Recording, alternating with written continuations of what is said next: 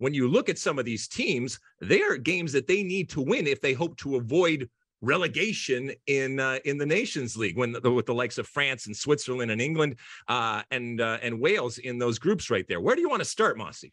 Well, we're going to check in on the U.S.'s group stage opponents at the World Cup, and two of them are European, which means they're taking part in the Nations League. England and Wales are both last in their group, eliminated from semifinal contention, fighting just to avoid relegation. In Wales's case, it would be much less of an indignity to get relegated. So their manager, Rob Page, has made it clear he's not all that concerned about Nations League standings and points. He's treating this window as a chance to get his team ready for the World Cup. We've all watched Gareth Bale struggle with LAFC. We're curious to see how he looks with Wales. He is in the squad. Wales away to Belgium on Thursday. That's our FS1 game. And then they're home to Poland, the second game in this window. How would it make you feel if Bale looked outstanding for Wales after the way he's played for LAFC? I mean, we've said all along that he might be sandbagging for LAFC. And we've also said all along, if he isn't sandbagging and he's really bad, I kind of want him to be bad for Wales. And even then, I only want him to be bad for Wales when they're in that first game against the US. Everything else he can play as well as possible. But getting back to the approach that these teams are taking, a tournament, if you will, a league that you will, a competition that was specifically made to foster competition with the groups and the different levels, and obviously the promotion relegation aspect of it, has now been torpedoed because of the World Cup coming in November and December, so much so that coaches are more than happy to explain that they're not going to risk anything that would put the most important thing that is coming this year for a national team, if you're one of the 32 teams that qualify, which is ultimately the World Cup. And so it's a strange situation to be in. But I also think there is an element, whether it's Wales or anybody else, it goes back to what we said about the US, where you also can't afford to waste these two games to see what you want. Now, if you're Wales, you might say, look, we are what we are. We know what our 11 ultimately is going to be if everybody's healthy. So we don't necessarily need to have everybody else out there, especially risking injury. But I mean, every time that Gareth Bale steps on the field in training, theoretically he's risking injury. Somebody could kick him, or he could, trip over the sidewalk. So I don't necessarily think that this is, otherwise you just bubble wrap him until November and off you go, which, who knows? Maybe Wales is thinking about doing that. England, meanwhile, they face Italy at the San Siro and then Germany at Wembley. Harry Kane is creeping up on Wayne Rooney's England scoring record. He's 3 goals behind. I expect him to break that record on November 25th by gliding past Aaron Long and slotting it past Matt Turner.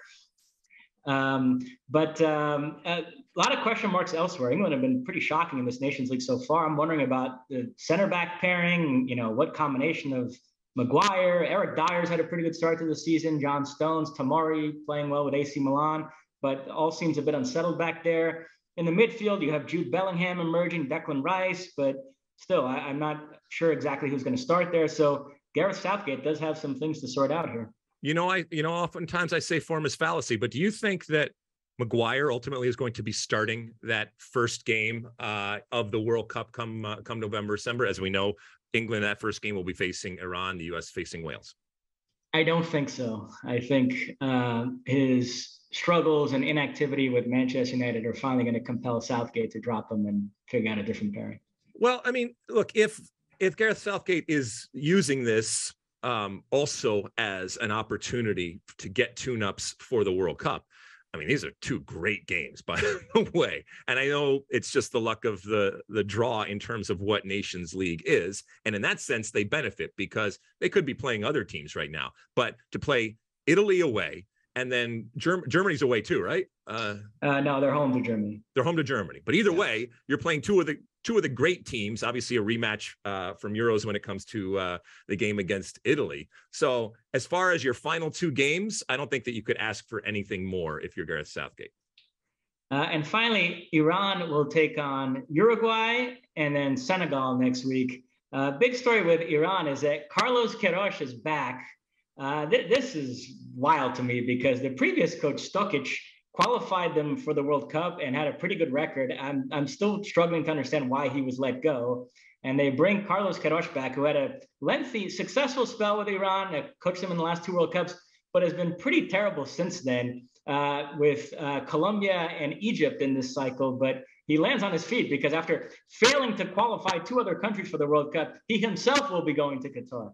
Well, we all know that the politics of soccer are ever present for all nations and at all times, right? And so the federation leadership, in this case, it would be the federation leadership in Iran, always has a say. And, you know, with Queiroz's experience, but man, oh man, can you imagine if you qualify a team to a World Cup and you don't get that payoff? That is just, as a coach, that is just brutal. Not just because it's something that you put on your resume. I'm not denying the value of that, but just to kind of finish it off. It's just, I can't imagine. Now, there's some coaches just say it's just too much trouble. I don't want to deal with it. That's a different thing. But to be replaced after you actually qualified, and it's not like this is Brazil or Argentina where it's just such an expectation given the incredible talent that they have, you know, and I'm not saying that Iran hasn't qualified in the past, but oh, man, brutal. You like that clip? Well, my State of the Union podcast drops every week. Subscribe now on Apple Podcasts, Spotify, or wherever you get your podcasts. You like that clip? Well, my State of the Union podcast drops twice a week right here on my very own YouTube page. The only way to stay up to date is to hit that subscribe button down below. Size the day, and see you soon.